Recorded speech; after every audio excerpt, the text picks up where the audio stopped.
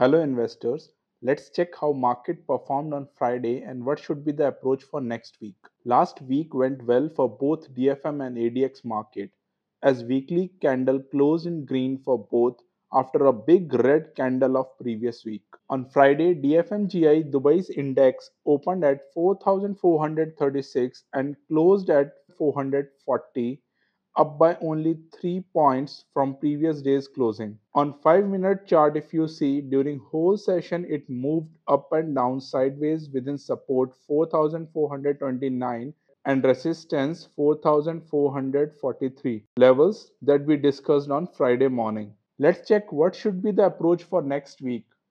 Although DFMGI has made higher lows this week, but matter of concern is this level 4443. Market has to break this level to go up and establish a new base. Else, if it falls, the first support is at 4429, then the next support is at 4418.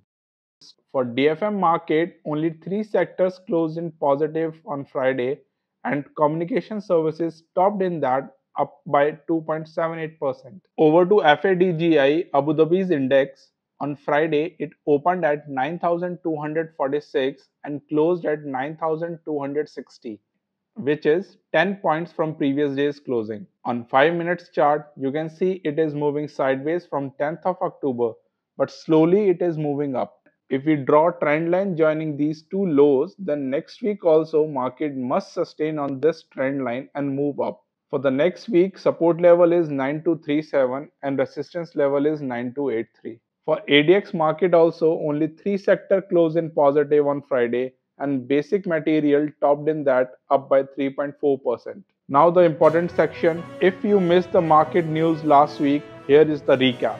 ADNH Catering IPO price range set between 0.91 to 0.96 AED. Final offer price come on 16th October.